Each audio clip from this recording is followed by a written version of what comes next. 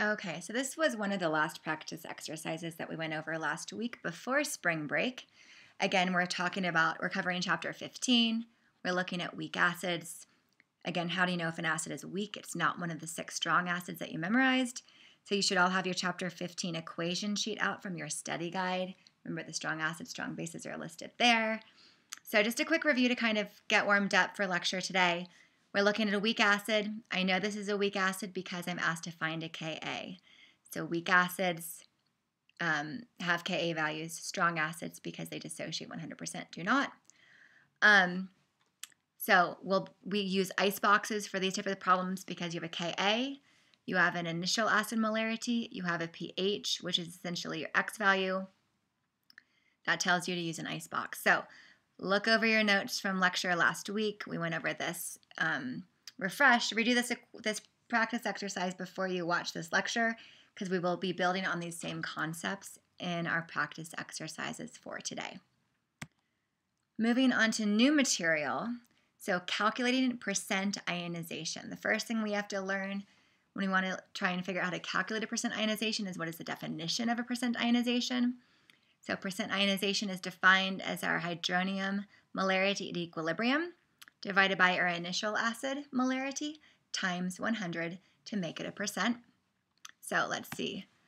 In the formic acid example, and this was a practice exercise, I think two slides ago, you solved for a hydronium and equilibrium molarity. You were given an initial acid molarity, so we can just plug them in to solve for the percent ionization. So again, hydronium and equilibrium, 4.2 times 10 to the negative third, divided by our initial acid molarity times 100. Plug that into your calculator, make sure you can do this. 4.2%. So formic acid is a weak acid because it's not one of the 6 that we memorized. We can also see its percent dissociation, which is essentially the same as a percent ionization, just a different way of describing it, is significantly less than 100%. In fact, it's only 4.2%. So if you're asked to solve for a percent ionization, depending on what you're given, you may or may not need to use an icebox. Let's go ahead on to the next practice exercise 9. You're given a 0.020 molar solution of niacin. You're told it has a pH of 3.26. I know that niacin is an acid from this problem. I saw it before, but from this problem, because the pH is less than 7, that tells me my solution here is acidic. Calculate the percent ionization of niacin. Okay, so take a few minutes. Based on that slide we just talked about, try to solve this on your own. So go ahead, hit pause, solve the problem, hit play, and once you've solved it, we'll go back over it together. Okay, so thank you for pausing and solving the problem. Let's look at this together. We're asked to get a percent ionization. The very first thing you should have written down is the definition of percent ionization. Remember, it's your H3O plus at equilibrium divided by the initial acid molarity times 100 to make it a percent. So remember from our pH definitions, our H3O plus at equilibrium is the same as 10 to the negative pH. And what do you know? You're given a pH, so we can get this hydronium and equilibrium molarity without using an ice box. Really important. You're also told in the problem the molarity of the niacin, which is your initial acid molarity, or your HA initial. Percent ionization is then just plugging in these numbers, 10 to the negative 3.26 divided by 0.020. So make sure you use parentheses when necessary with your calculator, times 100 to make it a percent, and that equals 2.7%. So what does that tell us? That tells us that this acid, a 0.020 molar solution of niacin, percent ionization is only 2.7%. That means that we have mostly reactants, not many products.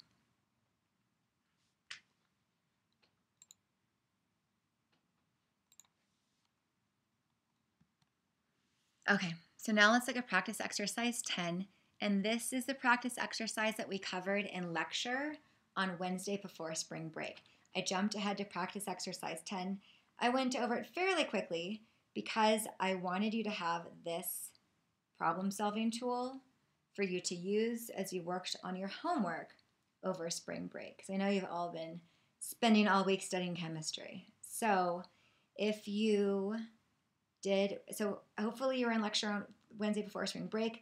Look over this practice exercise. So hit pause, look over the practice exercise, hit play again, and we'll then look at practice exercise 11 together.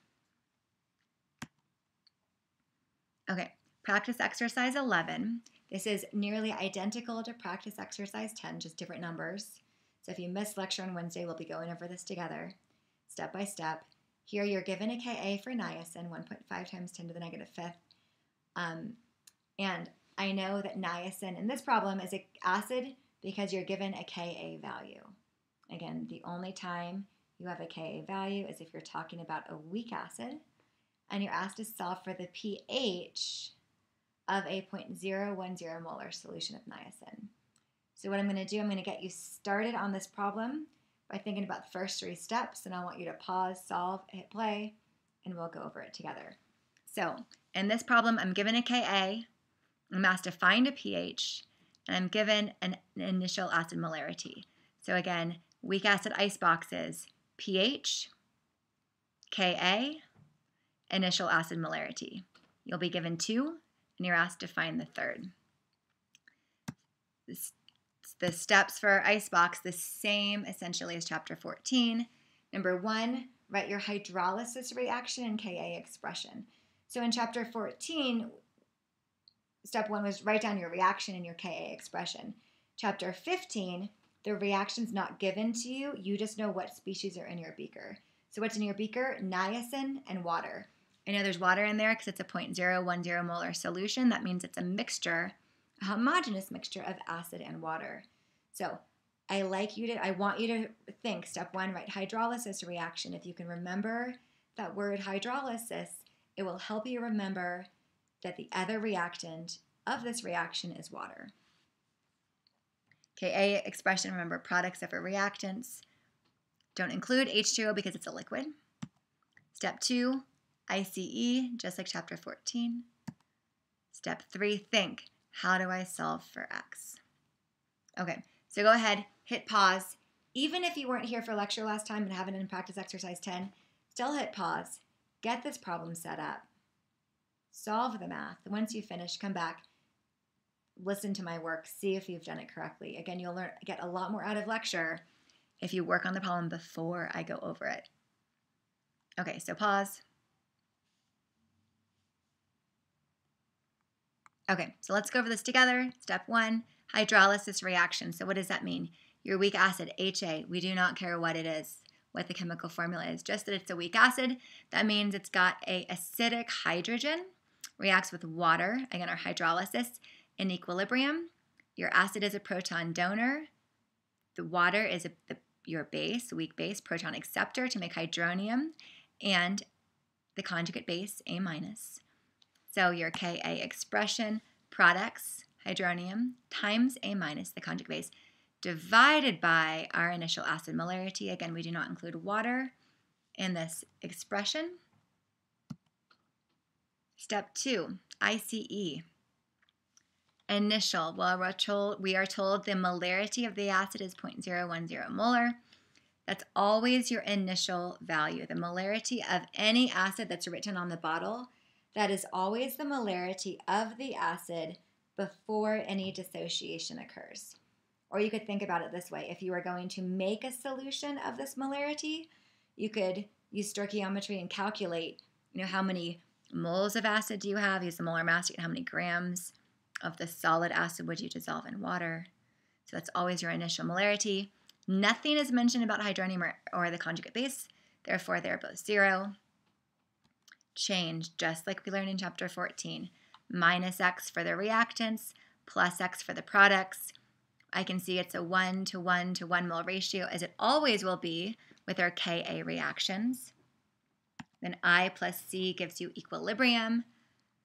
0.010 minus X at equilibrium. Again, water is a liquid. It's not included in your Ka expression. It's also not included in your icebox. And then 0 plus X is obviously X. So I can see that the molarity of the hydronium at equilibrium is the same as the molarity of the conjugate base at equilibrium. So now, step 1, hydrolysis reaction Ka expression. Step 2, ICE. We're on to step 3, think, how do I solve for X? So what are we given? We want to find a pH. We're given the initial molarity. I use that. We're also given the Ka value. We have not used that yet. So that is how we will solve for X. In some of the previous problems we did the week before spring break, you were given a pH. And remember, the pH allowed you to solve for X because pH is a negative log of H3O plus, or H3O plus equals 10 to the negative pH. But here, we're given Ka, so that's how we're going to solve for X. Ka, 1.5 times 10 to the negative fifth, equals products, right, X times X, which is X squared, divided by reactants, 0.010 minus X. And now what I'm going to do, I talked about this in lecture last Wednesday, we're going to assume that X is small. So right now, this again, one equation, one unknown. In chapter 14, we went over this, solving for this equation using the quadratic formula, which we're all capable of doing. However, when X is really small, we can assume that it is 0 because 0.010 minus a really, really, really small number, like 0.010 minus 0.000001, rounded to 2 sig figs is still 0.010. So that's why this is valid. We'll learn how to check it next. When is X going to be small? Well, X stands for the hydronium at equilibrium. So when is X small? If your K value is small, because if K is small, that means you have mostly reactants, very few products. If you have very few products, that means you don't have much hydronium, so X is small. Initially, if we have a weak acid problem, X is probably small. Probably 95% of the time, this approximation will be valid. If the approximation is not valid, you'll go back solving this equation with the quadratic formula. So we're taking X to 0. Why? Our goal is to avoid the quadratic formula. So now this becomes 1.5 times 10 to the negative fifth equals X squared over 0.010. So now this equation is very simple algebra to solve. We're going to get X by itself by multiplying both sides by 0.01 and then taking the square root. So X is 1.5 times 10 to the negative fifth times 0.01, and then that entire thing, the square root, or to the 1/2 power. That was just easier for me to type into PowerPoint. So make sure you can get this on your calculator also. X equals 3.87 times 10 to the negative fourth. So now we solve for X. The very next thing we have to do is check. Is X really small? Is it actually small compared to the number it was being subtracted from? So in this case, I'm subtracting X from 0.01. So that's what I need to check. Is X smaller than 0.01? How do I do that? I take X, which is my 3.87 times 10 to the negative fourth, divided by the number it was being subtracted from, times 100 to make it a percent. So 3.87 times 10 to the negative fourth, divided by 0.01 times 100 equals 3.87%. What does that mean? That tells us, yes, X is indeed small. It's called the 5% rule that we're following. As long as X is 5% or less compared to the number it's subtracted or added to, this approximation is valid. What is this approximation? Making this X 0. I say added or subtracted to because right here we're subtracting X from a number. In some of the future examples, we might be adding X to a number, and we can use the shortcut also. Questions I oftentimes get from students, why do we make this X small? Why not? Does this X go to 0? How about this X?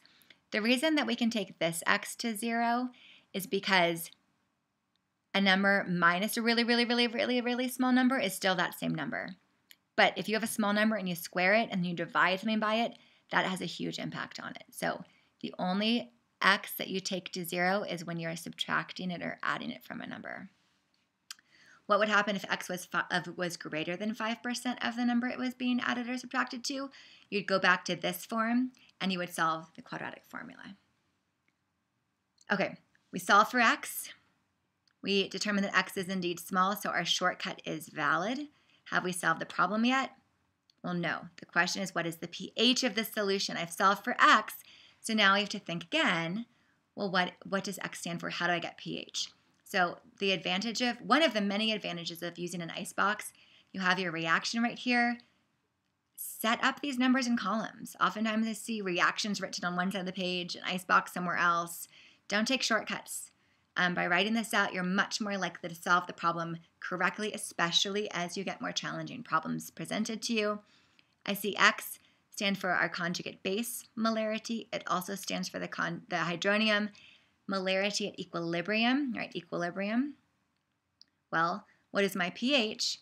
Remember, pH is just the negative log of your hydronium at equilibrium, which is the negative log of X. So here our pH equals 3.41. Sig figs. I've got 2 sig figs for my Ka, 2 sig figs for my molarity. So for my pH, I've got 2 digits past the decimal point. Look at that chapter 15 equation sheet. I have a reminder on your rules for sig figs when you're using logs and exponents. Make sure to review those if you don't remember them from our last lecture. Okay, quick recap. You have a weak acid. You know it's a weak acid because your Ka is given. You want to find a pH and you're given your molarity. So remember, a K value, initial molarity, the pH is something you obtain at an equilibrium value. That tells you to use an icebox. Step for the iceboxes, hydrolysis reaction, Ka expression. Why hydrolysis? Because what's in your beaker? It's just that weak acid and water. ICE, and then think, how do I solve for X? Well, in this case, you're given a Ka, so you can solve for X using that Ka. We make X 0 in order to avoid the quadratic formula. Check to make sure X is small. As long as X is 5% or less, it is small. If it wasn't, you would go back and do the quadratic formula to solve for X. And then lastly, pH, negative log of X, because my X value does indeed stand for my hydronium at equilibrium, and pH is negative log of X. Okay, so we're going to stop here for today. I will be posting a couple other short lectures over the next several days. Again, because our Monday lecture is canceled, you'll have video lectures instead because I'm in interviews all day long. So please continue to work on your homework. Continue to do practice problems in the back of the book if you want more problems in addition to the Mastering Chemistry that's online.